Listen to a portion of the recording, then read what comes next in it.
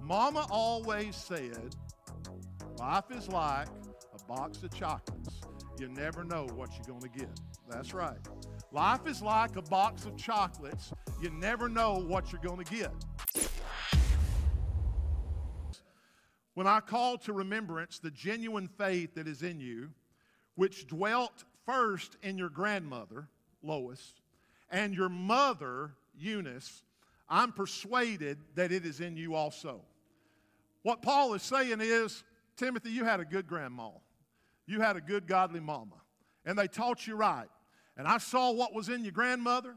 I saw what was in your mother. And I just believe they raised you right. I believe that you got this engrafted in you. The next verse tells him to stir up the gift of God that's in him, that was given to him by the laying on the hands of the presbytery.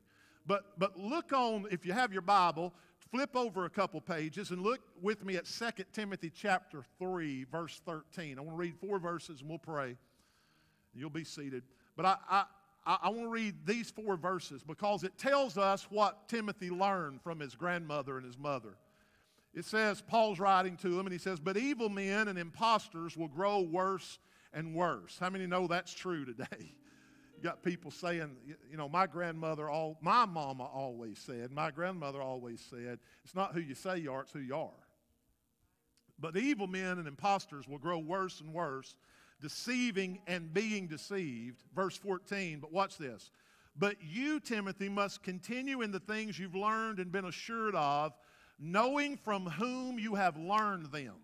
Now, we know where he learned some of this. He learned it from his grandmother. He learned it from his mother.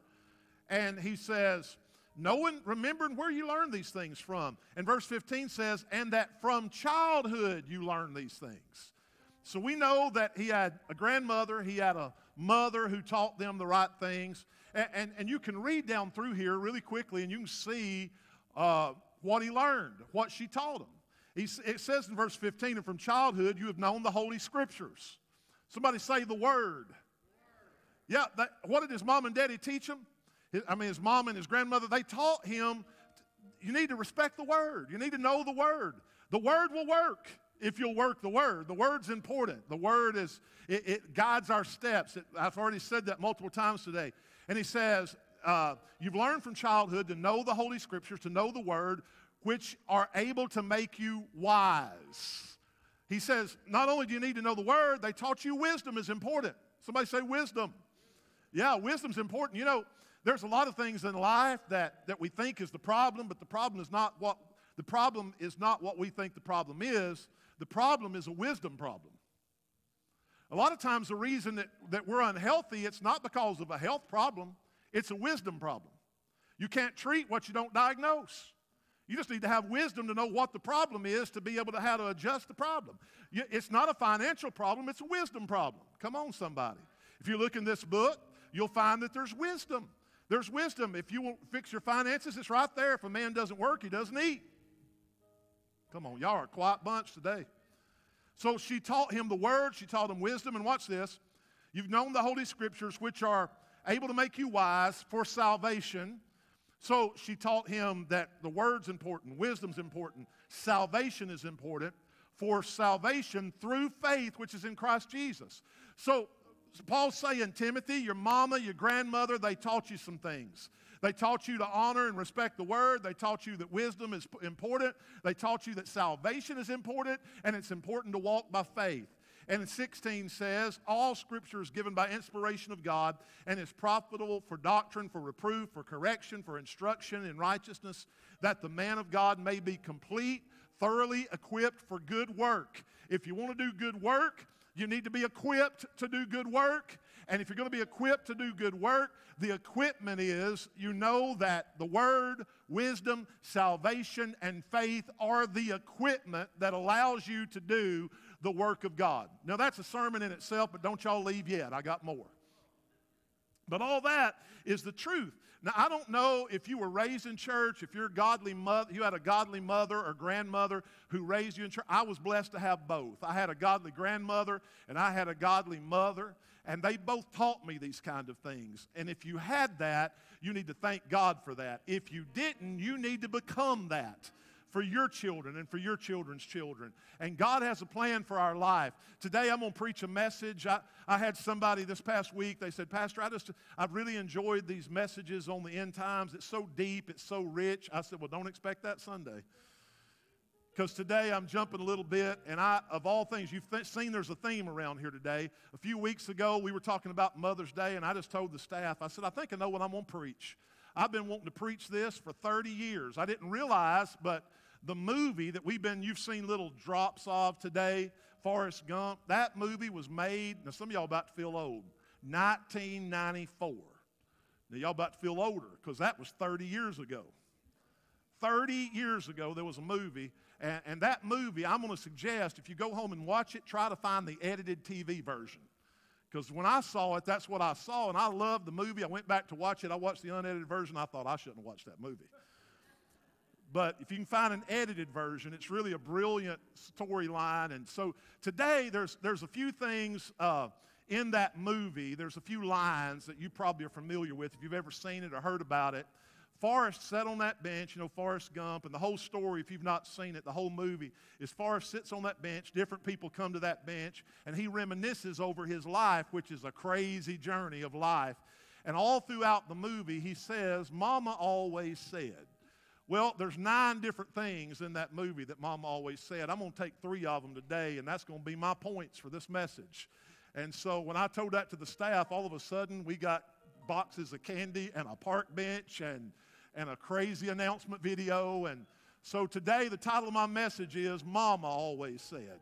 Anybody got some of those of your own, some things Mama always said to you? Well, we're going to talk about a few of them from that film today, and then I'm going to go to the Bible. I'm preaching from the Bible, but we're going to use that as a starting place. Can we pray? Father, I thank you today for the Word of God. I thank you for the privilege to be in this house.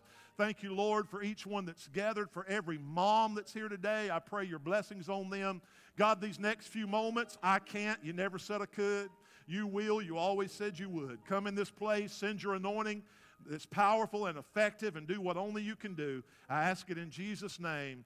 Amen and amen. And you may be seated. Mama always said. I heard this story about these 3 brothers that both done good. They'd done well with their life, been very successful financially, and their mother was getting up in age, and they got together one day, and one of the brothers said, what are we going to do for Mom this Mother's Day? She's getting older. She's getting some health problems, and I just want to bless her. He said, I've been blessed, financially been blessed this year, and I just want to do something really, really significant for my mother. The first brother, Eugene, he said, I tell you what I'm going to do. He said, I just paid my house off. He said, I've got some money put back, more than I'll ever need. He said, I'm going to buy my mama a house. I'm going to buy our mom a house. And they said, wow, that's generous. He said, yeah, she's living in that little old house that she raised us in. He said, I'm going to buy her a house. I'm going to buy her a 5-bedroom, 4-bath, nice house in a good neighborhood. She'll never have to worry about crime or any of that. Gated community. They said, man, that is generous. The second brother, he said, I'm going to tell you what I'm going to do. I've been so blessed this year, I was able to buy me a brand new Bentley to drive. He said, it's more than you should ever spend on a car. He said, but man, it's so nice. He said, you know what? Mom needs a car like that. I got enough money put back. It won't even hurt me. I'll go buy her a new Bentley. The third son, Stephen, he said, I didn't think of all that. He said, I kind of got this different idea. He said, I know Mom loves to read the Bible, but she can't see well these days. She can't read because her sight's so bad. And he said, I decided I was going to buy her this special parrot I heard about. This parrot was down at the monastery. It's been there for 10 years, and the monks at the monastery have taught this parrot the entire Bible. This parrot can quote the Scripture. And he said, all you got to do is tell it the verse, and Mom can't read the Bible, so I got this parrot. Thought it'd be a great idea. All she has to say is John 3:16. The parrot will say, for God so loved the world. He gave his only begotten son. He'll quote any Scripture. They said, man, that is amazing. So they all 3 gave their mom the gift for Mother's Day. Later, she writes a letter to them all, thanking them for Mother's Day, their gifts and all. She writes the first son, Eugene. She says, Eugene, you bought me this house, and I know you meant well, but I can't see well. I can't clean this whole house. I only live in 2 rooms of the house. Why in the world did you buy me this big old house? I was fine in the house that I had. I don't even know how to get around this house. I don't understand why you would buy me such an extravagant gift. She writes to the second son. She says to him, to Gary, she says, why in the world did you buy me this car? You know I can't see. I can't drive. The car I had was fine. It was too much. I can't even see where I'm going. She wrote to the third son. She said to Stephen, she said, I'm just telling you, your brothers, they meant well. I don't know what they were thinking. And I just appreciate you being practical. And by the way, the son that bought the parrot, in order to get the parrot, he had to give the monastery $100,000 a year for 10 years to get this parrot. That was the commitment he made. And she said, she didn't know that, but she said, I just appreciate the gift that you gave. It's so practical. It made sense, and that chicken was delicious.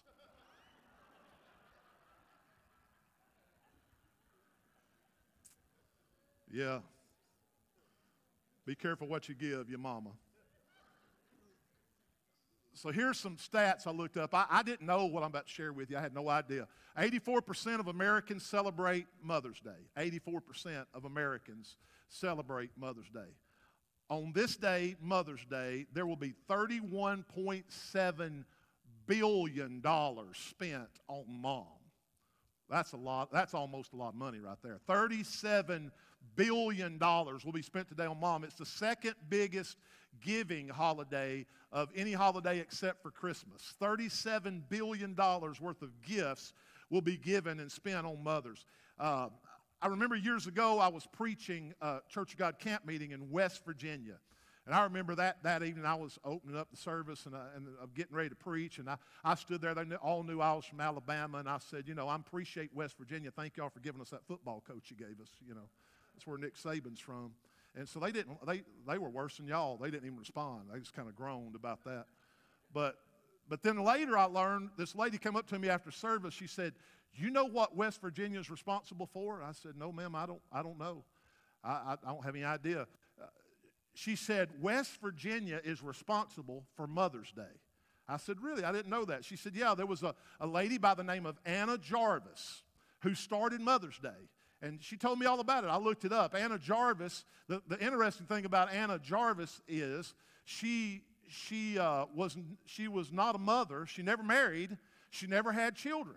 But yet she started Mother's Day. And the way she started it is when her own mother died, they were at the graveside, and she gave every mom that was there at the graveside, this was in 1908, she gave every mother at the graveside a carnation, because her mom's favorite flower was a carnation, so she handed out a carnation to every mom that was gathered at the graveside. And then several years later, in 1914, because of her persistence, Mother's Day became a national holiday in the United States of America. So there's some wisdom for you. Anna Jarvis in West Virginia, if it hadn't been for old Anna, we wouldn't have Mother's Day today. So you ought to thank Anna Jarvis. So when I was planning for Mother's Day, usually I'll have Kim speak on Mother's Day, or sometimes we'll have a lady that will speak to the moms on Mother's Day. And I looked at the calendar, and I knew I was going to be gone last Sunday. And if I didn't preach today, y'all would think, well, what do you need him for? So, and by the way, Brother Joel did an awesome job last Sunday. Awesome job. Appreciate him. So I knew I was going to be preaching today, and I thought, well, I think when I was trying to think of what to preach, I thought, there is a message that I have wanted to preach on. I've wanted to preach on this title for I've only been preaching for 29 years, but for 29 years, I've wanted to preach this on Mother's Day, and I've never done it. So I'm going to preach today on Mama Always Said. Now, I went and I searched through that movie, and I realized there are 9 different sayings that Forrest Gump says, Mama always said, and it follows. There were 3 of them that stood out to me. But what I discovered is, out of all of those Mama always said phrases, I thought Forrest Gump's mama must have read the Bible.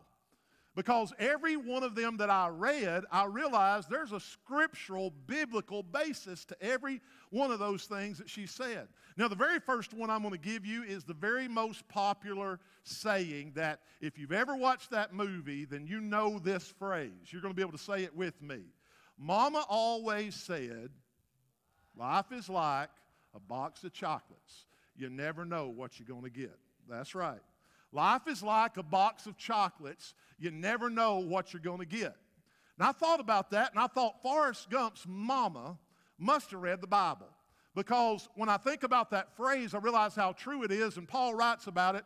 Romans chapter 8, verse 38, watch this. It says, Paul said, "For I am convinced that neither death nor life, neither angels nor demons, neither the present nor the future, or any powers, neither height nor depth, nor anything else in creation will be able to separate us from the love of God that is in Christ Jesus." Now, there's 100 other scriptures that bears out the fact of what Forrest's mama said about a box of chocolates. There's no telling what you're going to get. Every day is different. Every day is unique. There's 100 scriptures that bear witness of that. Life is filled with uncertainty. We do not know what each day holds. We just don't know. I don't know what today is going to unfold. I don't know what tomorrow is going to unfold. Life is uncertain. There's an old hymn that says, "I don't know what tomorrow holds, but I know who holds tomorrow.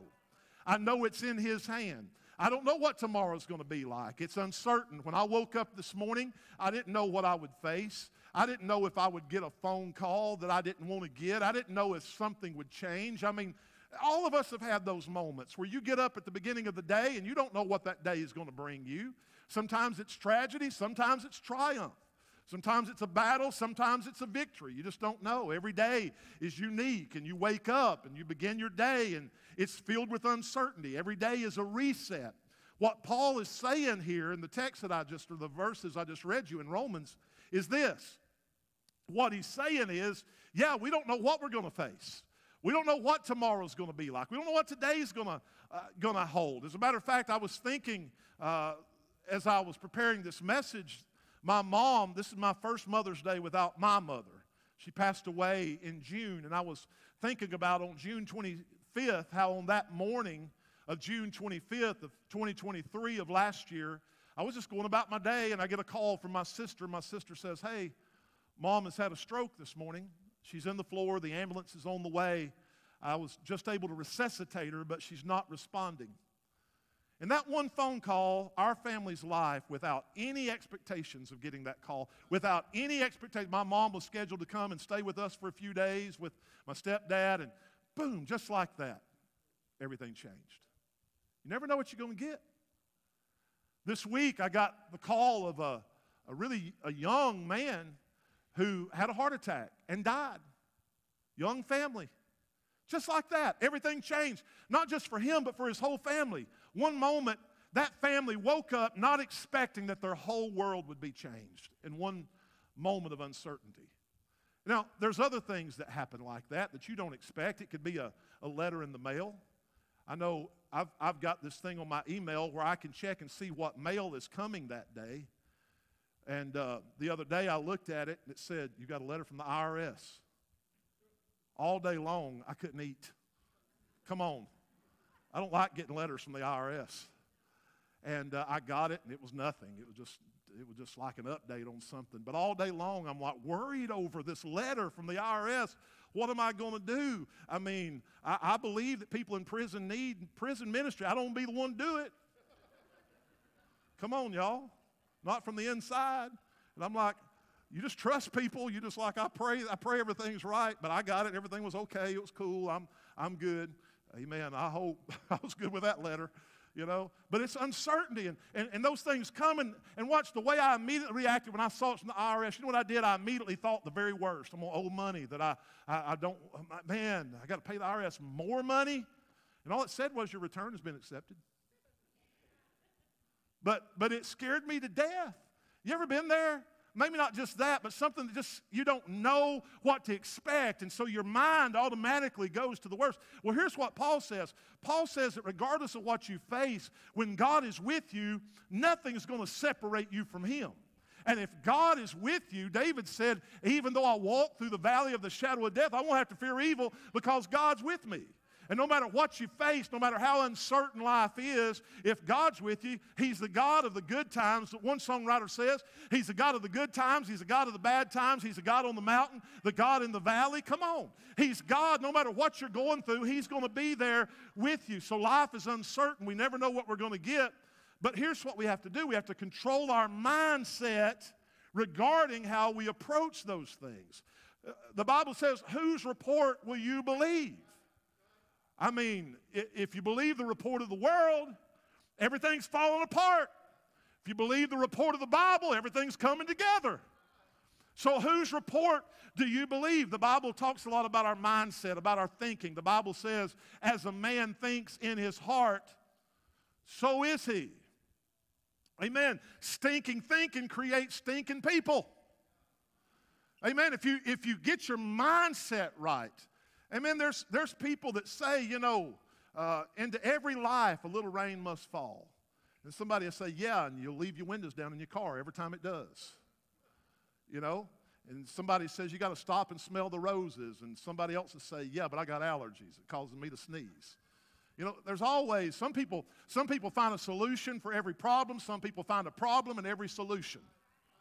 So you got to decide on how do you approach this. As a man thinks in his heart, so is he. Yeah, life's like a box of chocolates. You don't know what you're going to get. Life is uncertain. But how do you respond to those things in life that come against you? Ephesians 3:20 says, now unto him who is able to do exceedingly abundantly above all that we ask or think according to the power that works in us. What's that? Unto him who is able to do exceedingly abundantly above all that we ask or think. Amen. The Bible says that we are to deal with this thinking thing, this mindset thing. I thought about this. Kim and I were talking. I said, there's a lot of people that they believe in prayer, but their thinking's all messed up. I thought about it. If you're trusting God for your marriage and you're praying for it, okay, you just really want God to fix your marriage, and so you start praying for your marriage situation. And so you spend an hour every day praying. Now that's significant, y'all. I mean, people don't pray for an hour like they used to. We used to sing Sweet Hour of Prayer, that old hymn, and then it became Just a Little Talk with Jesus. And so to pray for an hour for your marriage, that's pretty significant. But what if you spend an hour, a whole hour, every single day praying for your marriage, but then the other 23 hours of that day, your mind is saying they ain't never going to change. She's never going to change. He's never going to change. It's never going to get better. Then what good does it do to pray for an hour if for 23 hours your mind's not right? The Bible says in Mark 11:24, what things soever you desire, when you pray, believe you receive them and you shall have them. You got to get your thinking lined up with your prayer. Your prayer is petitioning God, but what a man thinks in his heart, so is he. Your mindset has to align with your prayer. You have to believe what you're asking God for. That's why Romans 12 and verse 2 tells us, be not conformed to this world, but be transformed. Well, how are you transformed? By the renewing of your mind. It starts right here, because what you allow to get in your mind gets in your heart. Now listen, I understand the sovereignty of God. I understand that you can't just magically think things into existence. But I'm going to tell you, you think yourself sick, you'll be sick. You think yourself broke, you'll always be broke. You think yourself sad, you'll be sad. I like what Paul says when he stood before Agrippa and he was standing before the king. This is in Acts chapter 26 and verse 1. Agrippa is standing before the king. He's about to lose his life. I mean, Paul is being prosecuted for preaching the gospel, and he is guilty. And he stands before King Agrippa, and the first words out of his mouth are, I think myself happy. He's in prison. They're about to take his life. He's standing before the king. He's standing before the judge. And he says to himself, I think myself happy. Now, in that moment, that's a hard thing to do right there. But your mind, and I'm not just this morning here to preach some inspirational message on positive possibility thinking, but I am telling you that if you can get your mind right, your heart gets right. Because the Bible says as a man thinks in his heart, and you can't think it in your heart till you get your mind transformed. Amen? Yeah. So Psalm 118 and verse 24, and I did this a little, what I'm about to share right here, this little portion was our staff meeting this past week with our church staff and our team, and it got in my spirit so much I thought, I'm going to make it part of this point right here. Because Psalm 118 and verse 24, the psalmist David says this. You've heard this verse. It's well known, well quoted. This is the day that the Lord has made.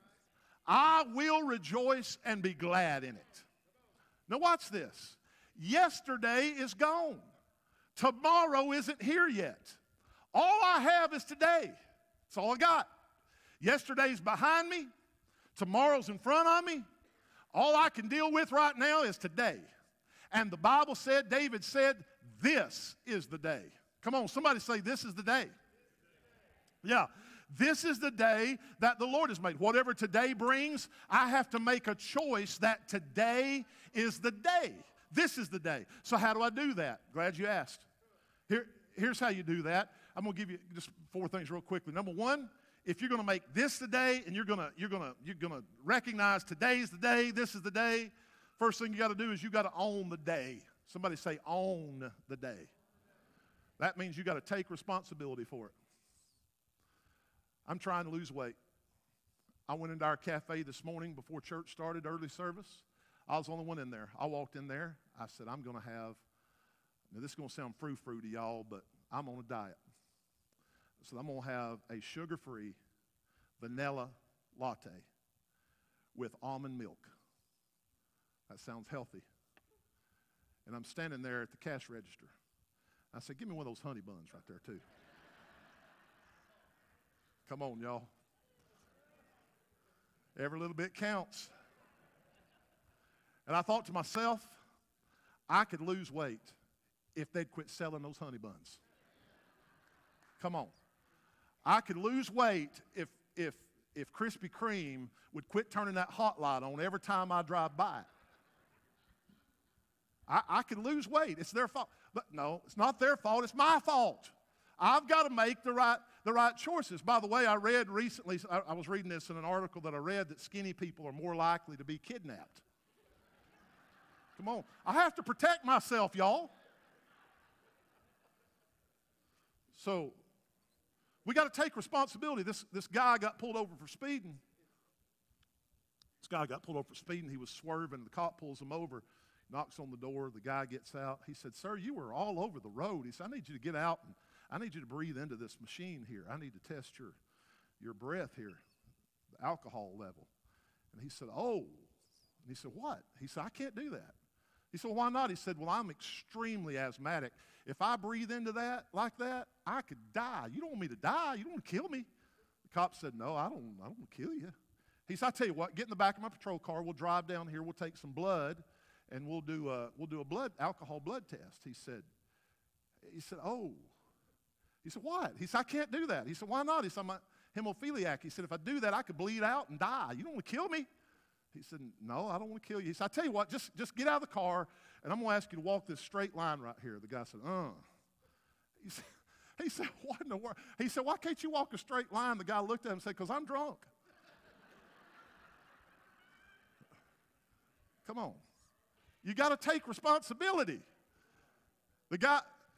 So many people, you choose the outlook for today. The most determining factor of a person's happiness is based upon the outlook they choose. You ever been around somebody, they come into the room, and everybody in the room is quiet, and they can come into the room, and they're just happy, and they just get on your nerves because they make everybody happy. You don't want to be happy, but all of a sudden you're smiling. You didn't want to smile, but you're smiling. Some of y'all today came into church because you came with your mama and you're mad you're here. You just love your mama so much you came. And then you just laughed and you're like, man, I just laughed in church. Didn't want to do that. I just enjoyed church for a second. But laughter does the heart good like a medicine, the Bible says. Amen? And so we have to understand that our outlook, you can also have people that can come into a room that's lit up, and they can turn the lights off. Amen? You got to choose your outlook. Number 2, you got to own your day. 2, you got to order your day. Somebody say order your day. Now I know this is going to sound, I know this is staff stuff more than it is preaching, but man, it blessed me, so I'm going to bless y'all. You got to have a plan for your life. I believe God is a God of order. Now, I believe God's a God of order. He's not going to do anything that's out of order. No, God's going to always edify and build up. I said in the early service today, I just believe, when I first started preaching, I was just raised that you just kind of got up in the pulpit, open the Bible, open your mouth, let God fill it. But I learned along the way that if I'm going to say something, I really need you. You don't know how many hours, it may not seem like it, but I've spent a lot of hours preparing this message. Now, I got up here and preached this morning, and a couple of times I went a different direction than I'll go today. You know why? Because the Holy Spirit leads according to the congregation. And so you follow that. But I planned that out. Somebody said, Pastor, you just need to walk away from those notes and just preach what God gave you. I said, what God gives you? I said, I am preaching what God gave me. They're in those notes. If I step away from those notes, I'll preach what I want to preach. So God is a God of order. Every Sunday, we plan out what songs we're going to sing, when we're going to sing them, when we're going to receive the offering. And then we say, God, if you want to blow that up, blow it up. It doesn't matter to us. But we're going to be people of order. Come on, somebody. When you walk in here, things are going to be in order. The chairs you may not notice it, but all the chairs are going to have things in them, and the rows are going to be straight, and the room's going to be clean, and the bathrooms are going to smell good, and we're going to be a place of order because God is a God of order. Yeah. You don't believe that? Go over to Genesis chapter 1 and watch how he created this whole thing. He is a God of order. Now sometimes he comes in and it looks like disorder, but it's not disorder because God is a God of order. And what God does is he builds and he edifies. What he does sometimes is he messes up our order and he replaces it with his order, but it's always order. God is a God of order, and you have to have a plan for your life. They don't sell a plane ticket based upon where you are. They sell a plane ticket to you based upon where you're going. When you buy a plane ticket, they don't sell the plane ticket to you the same price going to Atlanta as they do going to Germany. It depends on where you're going. Amen? And you've got to have a plan of where you're going.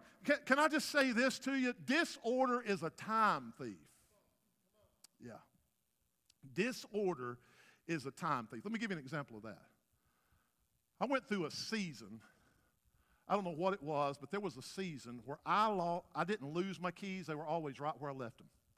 I misplaced my keys, it seemed like, every single day.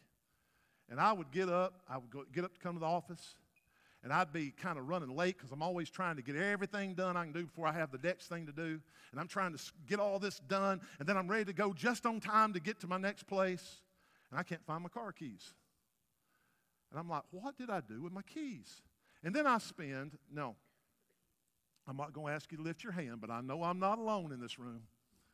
And I cannot find my car keys. And I'm like, Kim, what did you do with my keys? She said, I have not ever seen your keys. I'm like, well, I'm looking for my keys. I look for them. Then I find them. Now I'm 15 minutes late. And now I'm frustrated because I'm late. And I'm having to drive fast. And I get a speeding ticket. And that cost me $100. And well, that's too much, isn't it? So it was like an everyday occurrence. I'm misplacing my keys. And then finally one day I got tired of that. And we went and got us a little key hook to put right beside the door so that when I come in that door, I hang my keys up, and when I get ready to leave the door, I pick my keys up, and my keys now, I created order in my life where my keys are always. This morning, Kim said, you going to drive or am I going to drive? I said, I'm going to drive. I know where my keys are. And I can go get my key and get in my car, and I know I've created order in my life. Let me give you another example. Have you ever went and just straightened up the shoes in your closet? Or organize the clothes in your closet and get rid of some things that you don't wear, and you walk away and you feel like you can go conquer the world because you just organized your. You know why you feel that way? Because God is a God of order and God lives in you, and when you align those things, God smiles on order. I know y'all not running aisles right now, but I'm preaching. God is a God of order. Amen? Here's an example. I mean, there was this one guy, listen closely. This one guy, he woke up, he ate breakfast, he woke up, he got dressed, he ate breakfast, he went to work. Now follow that, watch that. That makes sense. He woke up, he got dressed, he ate breakfast, he went to work. There was another guy. He woke up, he went to work, he ate breakfast, he got dressed. Both guys did the same thing. They did the four same things. They did it in different order. One guy got a promotion. The other guy got arrested. You understand? You can do the right things, but it not have order to it. And God is a God of order. So you order your day. Amen. Understand, you order your day. So how do you do that as a Christian? Here, let me give them to you real quick. Number one, you order your day. By number one, you spend time with God in the Word and in prayer. Now listen, I'm going to tell you what I've disciplined myself to do. You know, in the morning when I wake up, now I've got times throughout the day where I study, I pray, I do devotion, I prepare my sermon. But before I ever prepare sermon stuff, I prepare me. I preach out of the overflow. I fill myself up. That's how I get a sermon. I don't try to build a sermon. I fill myself up and I preach out of that overflow. But I get up in the morning, you know that moment when either the alarm clock goes off, or if you're like me, I always beat my alarm clock up.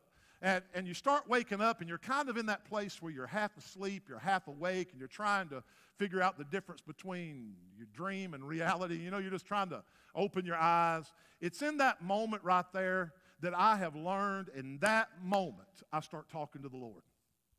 Yeah, right there, first thing. Lord, thank you for waking me up. My heart's beating this morning. You got me up. You gave me another day. What a gift. And I'm not saying that out loud. I'm not hollering and yelling in that moment in prayer, but in my spirit, I'm talking to the Lord. And you know what? God will start talking back to you. First thing in the morning, when your mind is fresh, that's when you can talk to God. God will start talking back to you. And then I've got a thing on my phone before I check my email, before I check my text messages, before I look at Facebook or social media, any of that stuff. Every day I've got a thing set that at 4:30 in the morning every day, and I'm not up at 4:30, but it comes at 4:30, and it's a short devotion. So every morning when I pick my phone up, that's the first thing that's on my phone that I pick up. And I'll read that verse, I'll read that devotion, and that's how, and I'll read the Bible some more, I'll pray some more, but that's the very first thing I do because it sets the course of my day. It puts things in order. The second thing that you need to do in your life to create order is you need to refresh. Come on, turn to somebody and say refresh. Some of y'all are tired. Come on. I believe we ought to work hard, but you better rest hard too. I have people all the time tell me, Pastor, you go all the time. You're just wide open. But I'm going to tell you, there's some days where I just don't do anything. I'm going to be honest with you. I'll schedule it where I'll take a day, I'll unplug to the best of my ability, and I know how to work hard, and I know how to play hard. Come on, somebody. And here's the reason why, because I've learned tired eyes rarely see a bright future. And if you don't get proper rest for your body and your mind and your spirit, you become vulnerable for the attack of the enemy. You ever seen, when you're tired, you're grouchy? Come on, I saw about 20 men go like this. And then the women going like this right beside them. When you're tired, you're grouchy. Amen? When you're tired, you're grouchy. Somebody asked Kim the other day if she ever woke up grouchy. She says, no, I let them sleep late most of the time. We wake up, we're irritable. We're irritable when we're tired. I've learned that when I'm tired, I'm going to tell you if God will let me today, the Sunday afternoon, so I don't ever tell you all this stuff, but I'm telling you all this. I'm going to tell you what happened today because I was up early this morning, and I don't know what it is about preaching. I mean, I've roofed houses. I've worked in the potato fields when I was a kid. I've done every kind of hard work you can think of. I've done it. And I'm not whining, I love it, but I'm telling you, this right here wears me out physically more than any job I've ever done. I don't know why, I can't figure it out. Joel, you know what I'm talking about? I mean, I don't understand. But I'll walk away from here today, and I'm not going to leave anything on the table. I'm going to lay it all out here for y'all, everything I have, every source of energy. And then when I get in my truck in a minute, Kim will tell you, I'm going to have to drag myself in there. You know what I'm going to do? Because I've learned to do this. In a minute, I'm going to go home after I eat, and I take my wife out for Mother's Day, and I'm going to get in my chair, and I'm going to take me a nap. And you know why I'm going to do that? Because, Joel, the most vulnerable times I've ever had in my spirit, the most tempted I've ever been, the most weak moments I ever have, is right after I preach. The enemy comes at me. That was terrible. You shouldn't have said that. You're not even called to do this. Don't matter, I've been doing it 28, 29 years, it doesn't matter. Because I'm tired, I'm weak, I'm vulnerable. And the enemy knows that's when he's going to attack me with everything that he has. That's the reason you got to know when to pull apart. Even Jesus, the Bible said Jesus came apart from the multitude to rest. I'm talking about God. He come apart from the multitude to rest. Turn to somebody and say, you need some rest. Then number 3, you got to reflect. You got to reflect. You got to look back and say, what was it that worked well? And look at that and say, okay, let's do that again and let's do it better. What did not work well? And say, let's don't do that again. When I first came to this church, the deacons they gathered around and they asked me, what's your vision? Are there things you want to change? I said, well, here's my philosophy. I said, I don't have a vision because I just got here. I don't even know anybody's name. But I don't know if they remember, but this is what I told them. I said, here's my philosophy. If it ain't broke, don't fix it. Why spend your energy trying to fix things that ain't broke? But if it's dead, bury it. It'll start stinking. Come on, somebody. So bury the things that are dead so they don't stink. And if it ain't broke, don't fix it. Amen? But reflect, manage those things. Then number 4, look for a way to be a blessing. Find somebody you can bless. Amen? Just look for a way to be a blessing to somebody. If it's financially, if it's a word of encouragement, just be a blessing to somebody. God blessed you to be a blessing. Encourage somebody. Build them up. Man, every now and then I'll get a Facebook message or a text or something that just says, Pastor, I'm praying for you. I appreciate you. I love you. And y'all think that doesn't matter. I'm telling you, when I get those, it changes my day. Amen? Because I believe you. Even if you're just sending it just to send it, I believe what you're saying. And it makes me feel good. It makes me feel, I don't need affirmation, but it makes you feel good to be a blessing to somebody. I told the church this morning, it's been a year or so ago now, we do this, Kim and I try to do it on a regular basis to try to pay it forward. And I was in a fast food drive-thru. I just ordered me a coffee, about $2 coffee, and I'd ordered it. I got up there to the window. They said the guy in front of me had paid for my coffee. I said, well, that's a blessing. I'm going to pay for the folks behind me. The lady at the window said, are you sure about that? I said, yeah. I mean, he bought mine. She said, yeah, but yours is $2. I said, well, how much is theirs? And they said something like $73. I said, my Lord, we're at McDonald's. What did they order for $73? I said, here, take my card. I gave it to her. I'm just saying that to say sometimes the Lord will stretch you, And I'm like, okay. I said, I'd do it. Let's take care of it. And, and I went ahead and paid for it, and they gave me their meal, and it was delicious. No, I'm just joking. I'm just joking. No, I paid for it, and I know this sounds like preacher talk, but the truth is God made up for that. He made up for it. By the time that day was up, he made up for it. We went out to eat dinner with somebody, and they picked up the check. My bill wasn't all that, but it was close. I mean, God's amazing, isn't he? You just do what he tells you to do. Just be a blessing. Amen?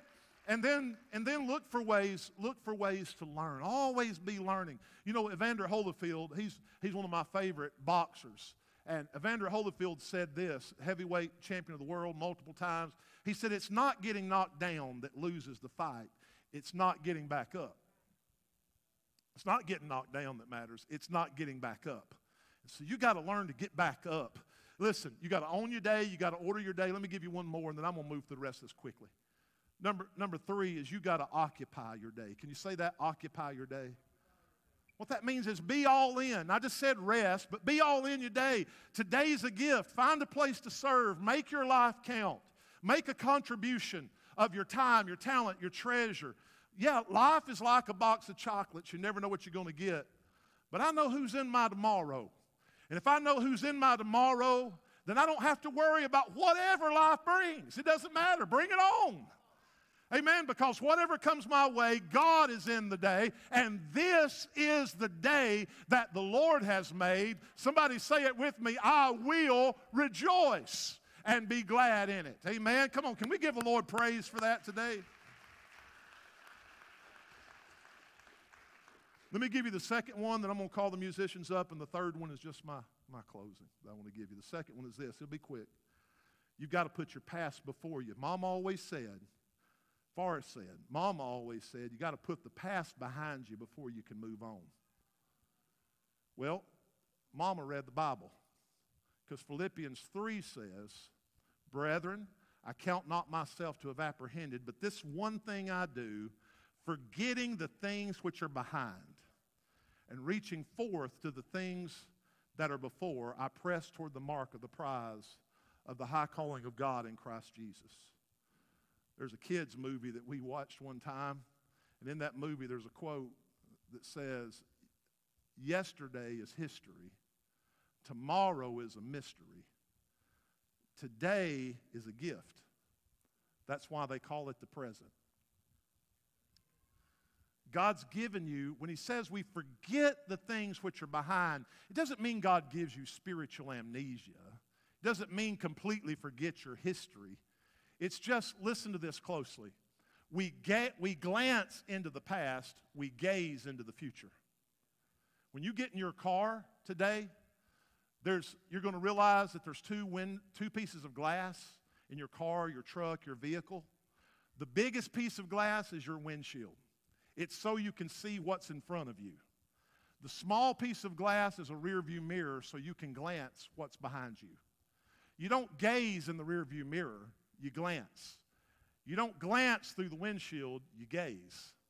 Matter of fact, everything about you was created to move forward, not to move backward. You ever thought about that?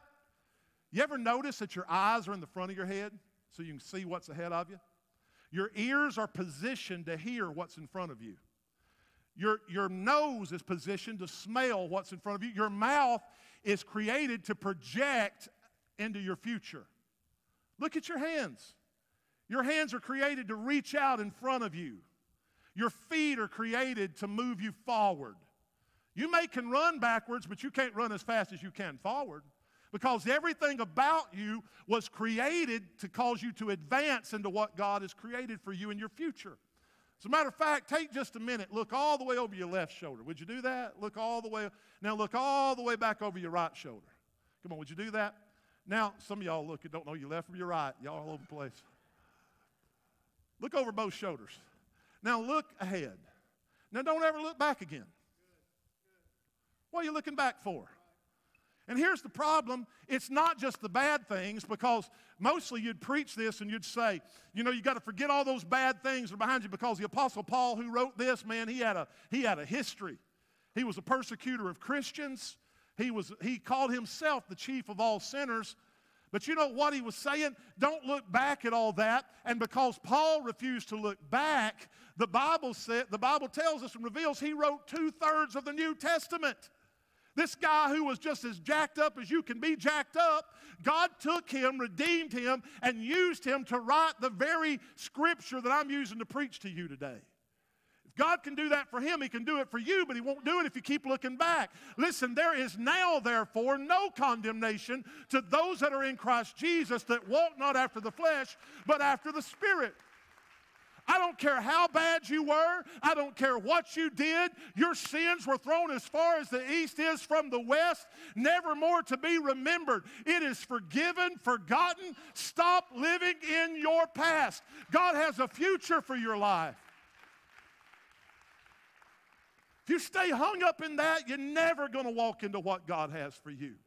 My Lord in heaven, we've all got a past. I've got so much. If I looked at my past and my resume and my bio and my history, I would think I was the most likely to fail, the least likely to succeed at anything. I'm going to tell you, you got to look at God and understand that if God can do it for me, he can do it for you. If he can do it for them, he can do it for you. God cares about you. He has a plan for your life.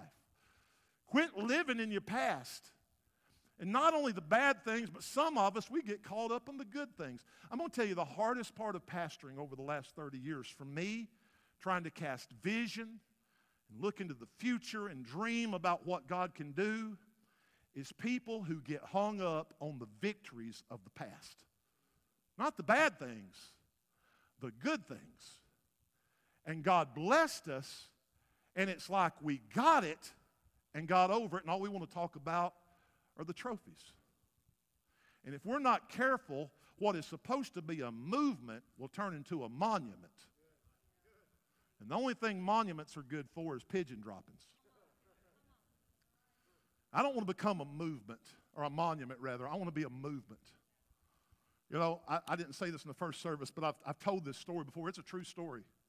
In Sudan, in one of the most ravaged parts of Africa, there was a place where there used to be a little bit of prosperity. And this is a true story told by Livingstone, that there was a zoo that was there. And in this zoo there were animals, you know, just like any zoo. You'd walk through this zoo and you'd see the monkeys in the cage, and they'd be swinging and playing and having a good time. You'd see the apes, you'd see the gorilla, you'd see the giraffes, the zebras, the lion that would roar. And it would ring throughout the entire zoo. Y'all been to zoos, you know how it is. Well, the strange thing about this zoo was a famine had hit the land. War, famine, poverty. And so the zoo was still there, and there was a guide at the zoo. The cages were still there, the monkey swings were still there, the lion cage was still there. It was all still there. The only problem was there were no animals there, because the animals had been killed for food. And so you'd walk through this zoo, and the guide would take you through the zoo, and he'd say, right here's where the monkeys used to be. And the monkeys would, oh, it was so funny to watch them play together. And they'd swing from tree to tree. Over here is where the lions used to be. And man, when that lion, the king of the jungle, would roar. And then the elephants were over here, and you could watch the elephants. They would play. They had a ball that they would toss around to each other in there. It's where they used to be. When I heard that story, I thought, you know, if we're not careful because of a lack of vision, that's what the church becomes. And all we talk about is how Sister Susie used to shout right over here. Right over here, I remember, man, revival would hit, and she'd shout. She'd dance that aisle right there. I've heard the stories. Sister so-and-so over here, man, the power of God would hit. She'd just jump up and down. I can tell you those stories. I've got them all. I grew up in church. And if we're not careful, all we do is tell the stories of what used to exist. I'm going to stop and tell you something. I'm a grandfather now.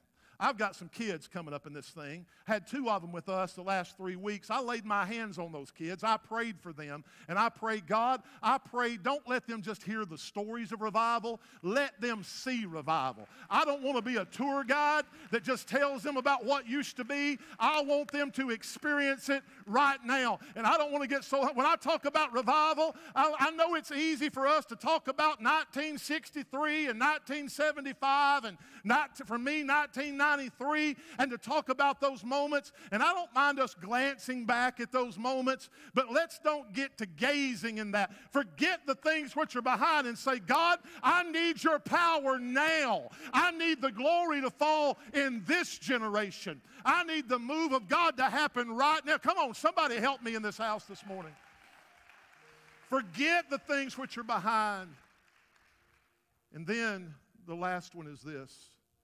Last one's this. I've got a lot more preaching there, but let me get to this last one. This third one and final one, Forrest said, Mom always said, dying is a part of life. I wish it wasn't. Hebrews 9:27 in the Amplified Version says, and just as it is appointed and destined for all men to die once, and after this comes certain judgment. There's a shocking statistic that I discovered. 99.99999999999% of people die. You say, Pastor, isn't that 100%? Well, there's 2 in the Bible, Enoch and Elijah. So it creates a little. But other than Enoch and Elijah, 100 out of 100, even Jesus died. He rose again. Lazarus died. He was resurrected. You're going to, if the Lord tarries, is coming. From the youngest in this room to the oldest in this room, we're going to die. Mama always said, dying's a part of life. I wish it wasn't. Well, that's the one thing I break from Forrest's mama on. Now, dying is a part of life. That's true. But she says, I wish it wasn't.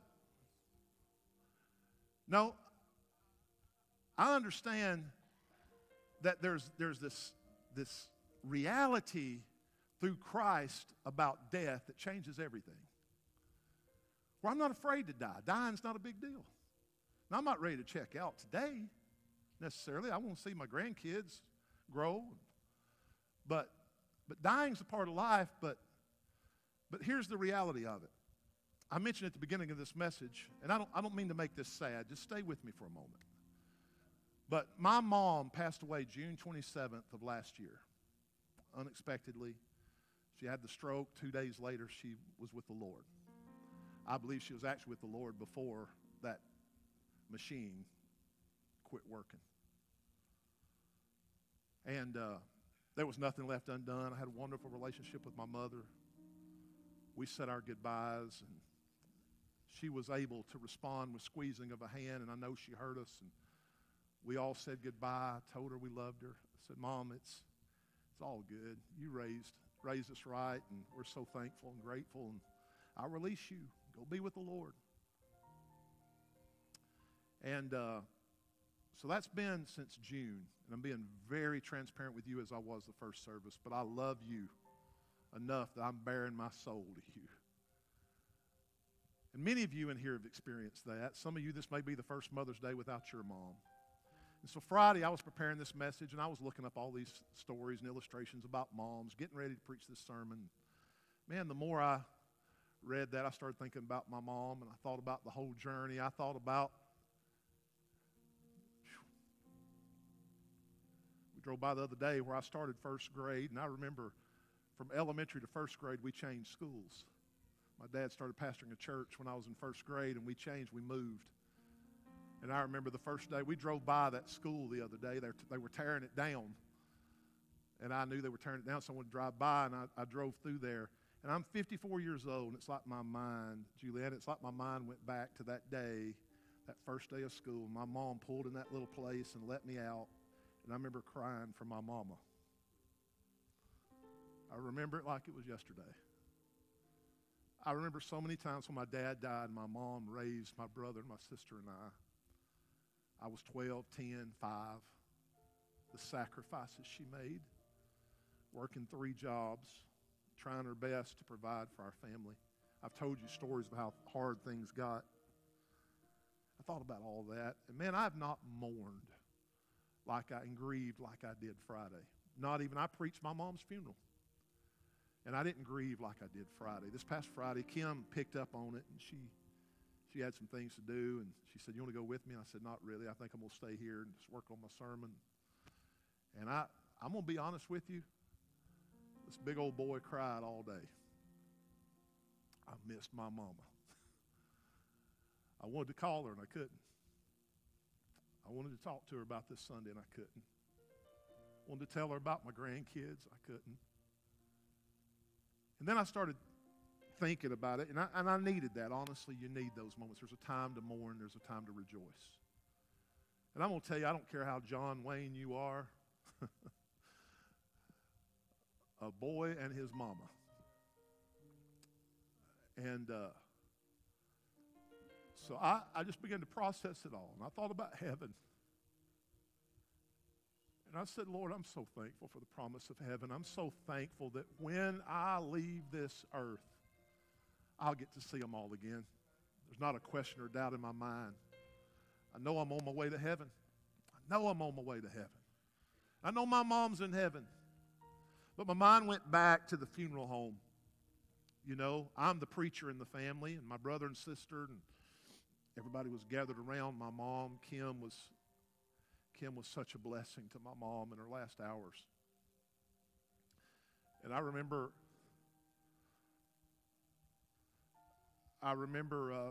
being at the funeral home at the visitation.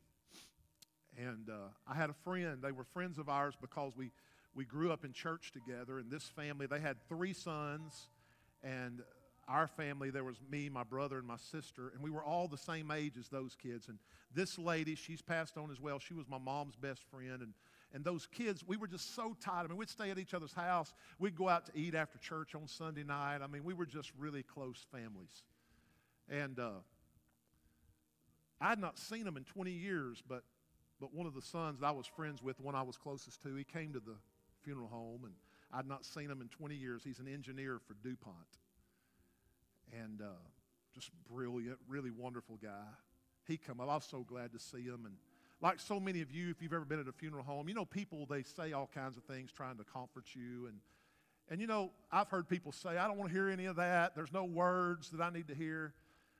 I'm not that way. Everybody that came to me, I listened because I knew everything they were saying to me. Some of the things I'd said before, you know, and I knew some of it was cliches, but I knew that they cared about me and they were giving me comfort and grace. And I listened to and I appreciated and cherished everything everybody said. But there was this friend who came up to me and he said, David, he said, I want you just to remember something. He said, and I don't know, this that I'm about to tell you, out of everything that was said, this got into me. And Friday, it's like it rebounded right back at me. And the Holy Spirit said, just remember this. And here's what he told me. He said, David, your mom didn't stop living. She just stopped dying. I said, say that again. He said, your mom didn't stop living. She just stopped dying. Because I'm going to tell you, if it's a heart attack or whatever, and you hear that David Smith died, I'm like Billy Graham said, don't you believe a word of that. Because I died in 1988 in an old-fashioned altar. When I knelt down and I gave Jesus my heart, the old man passed away, and behold, all things become new. And because I've been regenerated, I've been changed, I'm never going to die. Come on, somebody. This old body may quit working.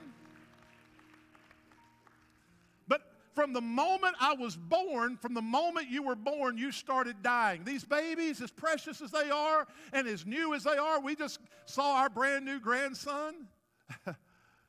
They were born. The very day they were born, they started the process that we all start of dying. This body. We're a soul that possesses a spirit that lives in a body. This old body is going to quit working one of these days, but our soul is eternal. We're going to spend eternity somewhere.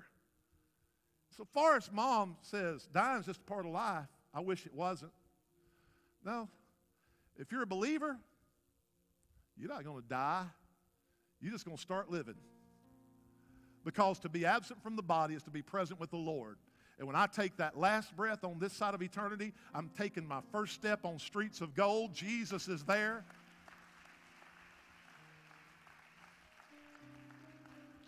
And this old body that every day when I look in the mirror, my beard gets grayer, my hair gets thinner, my crow's feet turned into buzzard's feet.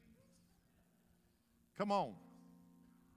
Bags under my eyes that I have to. Kim said, there's stuff you can do for that. Listen, you can blow it out, suck it out. You still aging. You still dying. Come on. That's the reality.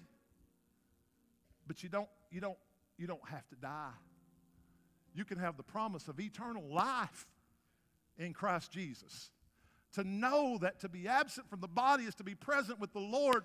But if you don't know Jesus,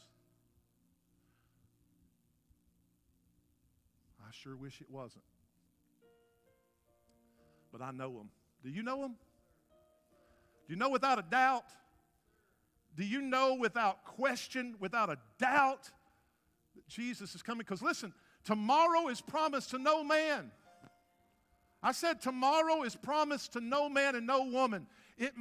This could be the day. You're not promised you're going to wake up tomorrow.